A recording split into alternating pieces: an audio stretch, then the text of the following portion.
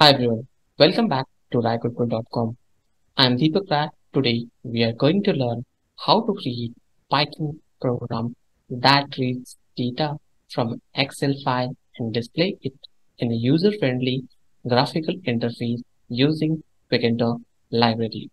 So here I will explain you how to start importing required library, how to do the coding with proper strategy so that we will achieve the result whatever we are looking for. Before proceeding further, let me execute this code and show you the result. After that, we'll build this complete application in front of you so that you will be able to understand each and every concept in detail. So here I'm just running this. So this will launch read Excel applications, and from there, here we have to browse the Excel file which we wanted to load here. So in this, I'm just trying to upload any Excel file which is available. Let me add this. Now you can see these are the incident listed here, and whenever we click on this will showcase all those Excel data which is available in Excel file. So we will build this application in front of you so that you will learn how we can create it. And don't worry about it, I will explain you each and every concept in detail so that you can make it by your own. And if you want this code, let me know in comment sections. I will add on Git library and share with you the direct link. So here I want to read the file. I will specify the file name read Excel 2 and select the Python file, hit enter. This will give us the options or provide the editor where we can write single line of code. Before proceeding further, I just wanted to make sure we should have the proper setup in place. First, you have to install Python, and after that, you have to install Tkinter library as well as field dialog and open pixel. So these three library requires to be installed. Simply open your command prompt, write pip and install, and finally Tkinter. This will take few seconds to install this. After that, you have to import all those three libraries. So here, whenever you will write any keywords, the PyCharm will give you options or provide you smart suggestions so that your code is right or wrong, you will immediately get to know.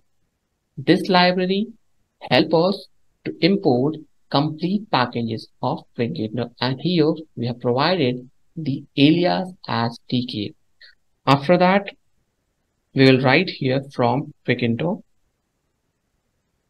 import file dialog. You can see this is the options which we are getting, and after that we have to import next as open pixel. So if you don't have this library, you have to first install it, otherwise it will show an error. In PyCharm, it's very much easy to install it. Whenever you will get this type of pop-up, simply click on this and you will get options to install this library. Next options, I want to define a functions. So here, after importing, we will define a browse file functions that opens a file dialog to select an Excel file and calls the read Excel data. So here we will add define browse file functions. To write the functions, simply we have to write the function name in and the square bracket, and finally we are adding colon. Hit enter. Exactly next to browse file, we will get an options to add file path. So here we'll specify file path equal to file dialog dot ask open file name. So this will help us to open file name which we wanted to select. So here you will get options file dialog dot ask open file name. Here we have options, open file name, and within that we will add file types.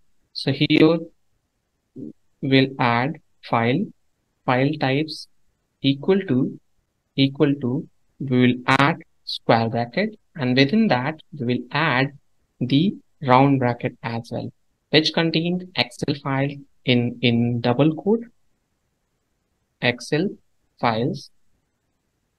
And next, after this we will add one semicolon, and here we'll again add double quotes. Within this double quotes we'll specify the format. Whichever files we are selecting here, we will add asterisk so that it will take care of all those Excel file whichever we will select.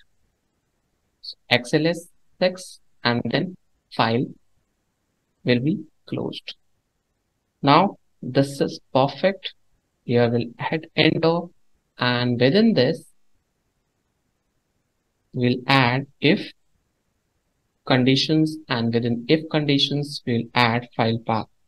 So file path and then colon. This will read the Excel data. To read the Excel data, we will provide here read Excel data, and here we'll add file path. So file underscore path, or we'll add it here so that this will be available in Excel data format. Let me finish this. Probably after that we'll solve it. So normally what it will do, read Excel data file path functions loads the selected Excel file using open pixel. We iterated through the rules of active sheets and stored the data in list. To do that, we'll add here define functions. In define functions, we will add here def, and then this solutions will be resolved. Now here we'll add colon, and after that we want to add WP equal to, this is we wanted to open pixel dot load workbook. So here open pixel dot load workbook functions we are calling here. So within this function we want to specify the file path. So here this will open file path and workbook which contains the sheet. So to showcase the sheet, again we want to write it down, or we have to write it down all those sheets equal to wb.active. This is done. After that we have to define data, and within this data we'll just add equal to array format. Now next actions, I want to iterate all those and showcase the value. So here this is perfect. After that we'll add here sheet dot itr rows underscore rows, and next options